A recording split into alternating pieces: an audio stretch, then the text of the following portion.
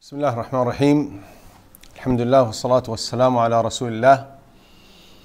أشهد أن لا إله إلا الله وحده لا شريك له وأشهد أن محمدا عبده ورسوله. Welcome everybody again in another live session during our home quarantine and in Ramadan. Today's session is going to be about patience. You know, as the days go on and alternate, and as the end of the month becomes nearer, some people start losing their patience and they start getting irritated, and everything and anything can get them upset. And the month of Ramadan is described as the month of patience. Because the person has to persevere through this entire month, withholding and refraining from things that he desires in order to achieve the objective of لَعَلَّكُمْ تَتَّقُونَ, perhaps that you might attain piety. Ibn Rajab al-Hanbali rahmatullah alayhi said, the best type of patience is fasting, because it combines all three types of patience. Patience has three types. He said fasting is the best type of patience because it combines all three kinds. Number one, it's to be patient in performing the act of obedience, the commandments of Allah, and in this case it is the command to fast. Number two is to be patient in refraining what is haram, what Allah Azza wa Jal restricted, and that is the restrictions during the day of eating, drinking and sexual intercourse with one's spouse, plus other sins that one is supposed to and is instructed to refrain from, whether fasting or outside Ramadan, but it is more emphasized during fasting. And the third type is to be patient when receiving the decree of Allah Azza wa Jal. And in this case, the pain, they're referring in this third type to the decrees that have suffering involved in them.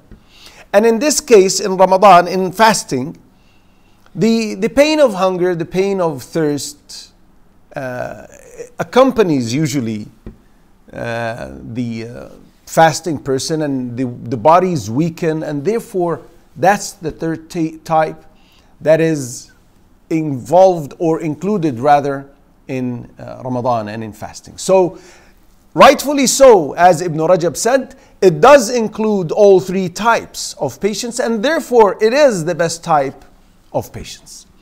Now, let's give some reminders that are related to patience in Ramadan.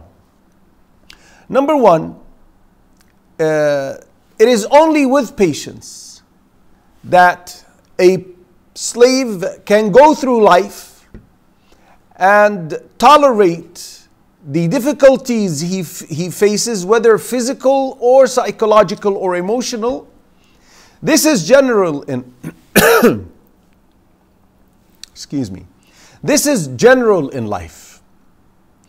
And otherwise, if one does not go through life with patience, and in particular in Ramadan, it becomes difficult for him to draw nearer to Allah Azza wa Jal and to achieve lofty ranks and reach objectives that are high.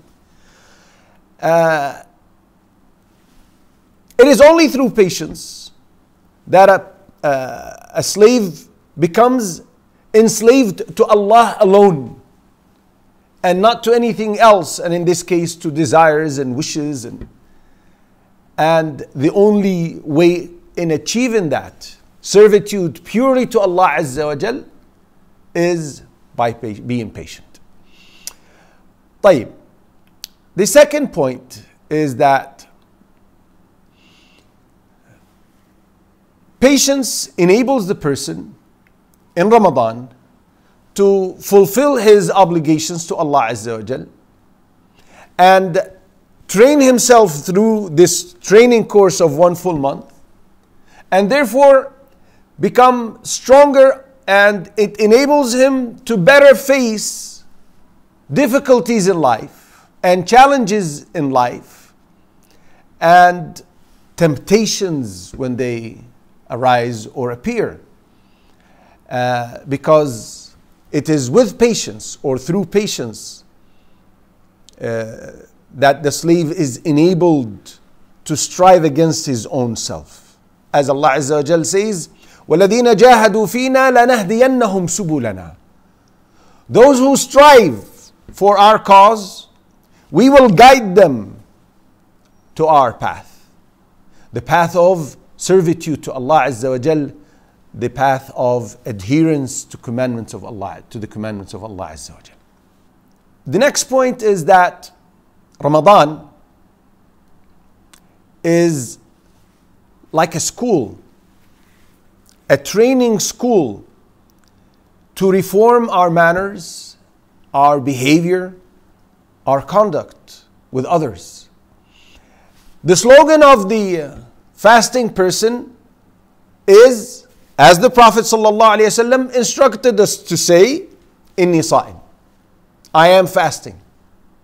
In face of any harm, any evil, any transgression against your rights, anyone who wrongs you, your slogan is Inni Sa'im. Now, a lot of people don't understand that simply resorting to saying Inni Sa'im, I am fasting, this inside it is a lot of patience that makes you stop at Inni Sa'im and not to retaliate and not to react and not to go after taking your right or retrieving your rights.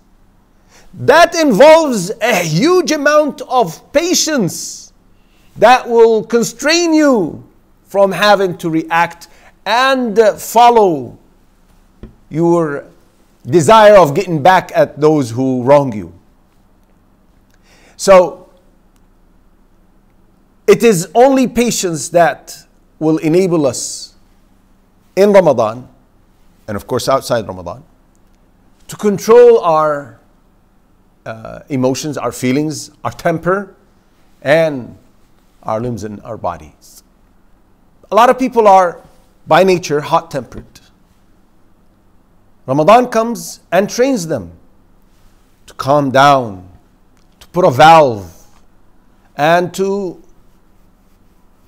close this valve as much as possible, because at the end of the day it takes some training, and tolerate people's behaviors. The Prophet ﷺ stated as reported by Ibn Majah, and it's classified as authentic by Al-Albani, he said, describing the best type of people, he said, the believer who mixes with people and perseveres through their harm is better than a believer who does not mix with people. He refrains, because some people know that they're weak. They know their weak point. I'm impatient. I'm hot-tempered. So if I go and mix with people, someone may intimidate me and then I will react. Well, the Prophet ﷺ said that the first person, the first type of people who mix and persevere through the harm that they receive is better than the type that refrains, though he's refraining just so that he does not react or commit a sin or something. And that's a direct call from the Prophet ﷺ to us to be patient. And in Ramadan, it's more emphasized. Ramadan is a means of us realizing how insignificant this life, this worldly life is.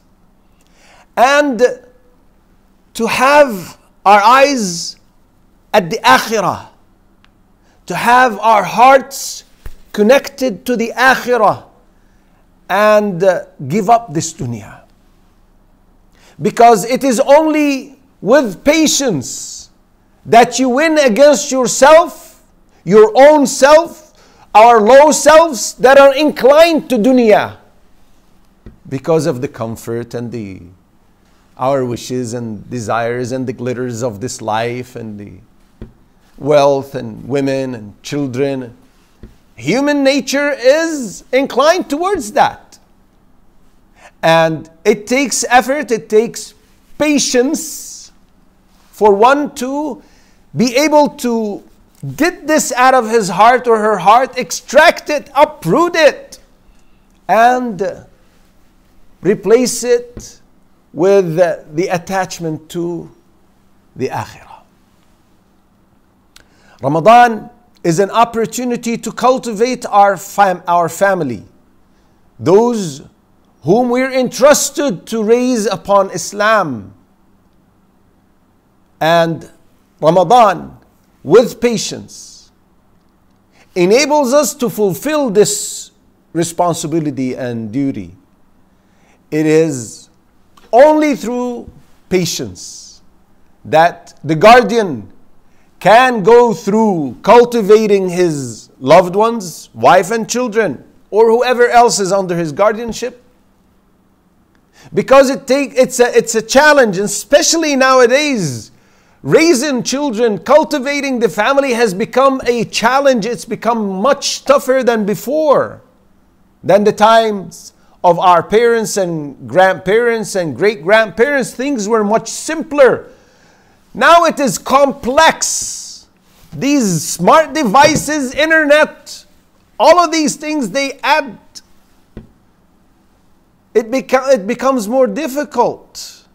And it's a challenge. And this challenge, for us to be able to face it, fathers and mothers, guardians, the only way you can face this and counter it is by training yourself on being patient. And with this, you can fulfill this trust. And when you're questioned by Allah Azza wa Jal, you can answer and give the right answer. The last point is be tolerant, be lenient. The Prophet sallallahu alaihi wasallam gave us a means of fulfilling the best level of iman, the best level of faith. When he was asked about, sallallahu alaihi wasallam, when he was asked about the best level or type of faith, he said, it is when you combine patience with lenience. Then you have achieved and obtained the top, the best type of faith any believer can obtain. Some may say, well, Brother Hazem, I am really impatient. I am really hot-tempered. Well, that can change. It's not something that is a default and it's fixed and it does not change and it cannot be changed. That's not my opinion, and these are not my words. The Prophet sallallahu alaihi wasallam said, and this is stated in Al-Bukhari. He said, whoever trains himself, forces himself, وَمَن يَتَصَبَّرْ, whoever trains or forces himself, Allah Azza wa Jal will enable him to become patient. And then he said, no one was given anything, no one was gifted anything greater or better than patience. So, let us train ourselves. Again, this is an opportunity. A lot of things we must refrain from because of Ramadan and because we're fasting. So it's a chance to change. You're impatient, you're hot-tempered. It's a golden opportunity. We still have half of the month. It's not too late. That's a lot of days. 15 days are a lot. You can do a lot. You can achieve a lot. You can accomplish a lot. If you're willing, if you're determined, if you're sincere, if you're truthful with yourself, that's achievable. Insha'Allah. With the help of Allah, it is achievable. And let's just remember that the reward for patience is something that has no limit for its magnitude and amount. Allah Azza wa Jal says in the Quran, إِنَّمَا يُوَفَّى الصَّابِرُونَ أَجْرَهُمْ بِغَيْرِ حِسَابٍ. The patient will be given their recompense, their reward, with no limit. You know, when something is limitless, it is a lot when we're talking amongst ourselves as human beings. When Allah Azza wa Jal is telling us that, it's beyond perception what the reward is for those who are patient. We ask Allah Azza wa Jal to make us amongst them and to enable us to change ourselves, to improve and be if we're not. With this we conclude, and I would just like to remind that today is Friday and we are approaching the last hour of the day, which is the best hour of the day, and it is the hour when we're promised that our supplications will be answered, will be honored by Allah, will be responded to by Allah Azza wa Jal. So after this session is over, after we finish the question and answer session, I encourage every brother and sister, whether single or married, to connect with Allah Azza wa Jal. Your children, train them, take them, put them in a spot, say, son, daughter, raise your hands, ask Allah anything that you want. It's a very, very precious hour. We ask Allah Azza wa Jal to enable us to utilize it. Allahumma ameen. And with this we conclude the session. Subhanakallahumma bihamdik. Ashhadu an la ilaha illa ant. Astaghfiruka wa atubu ilayk.